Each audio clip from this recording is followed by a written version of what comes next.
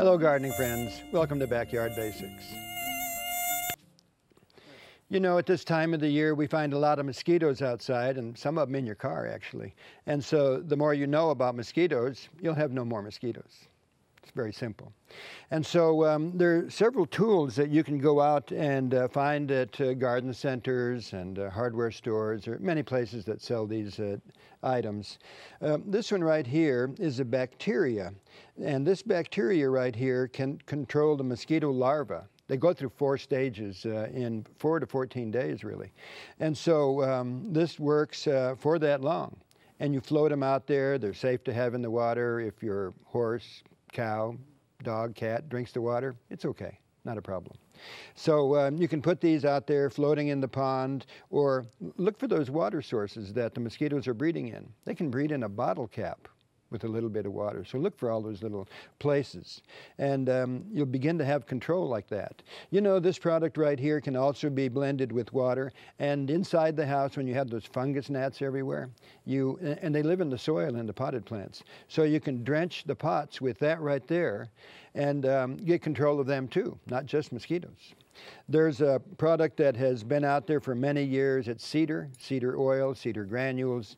These are cedar granules right here, and you broadcast them in the yard, and within an hour, a couple of hours, it's working, already repelling the mosquitoes. Have a party this evening, you put it out there, you're on your way.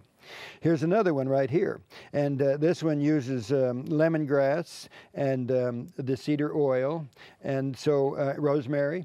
These combinations right here serve the same purpose, and these come in granules. Oh, it also has lemongrass in it. And so these granules are broadcast out there. They do the same thing. They repel the mosquitoes rather quickly, hour or two, and you can use the yard once again. Or the kids can go out and play there without the mosquitoes bothering them. So this is another good one. You'll find it at nurseries also.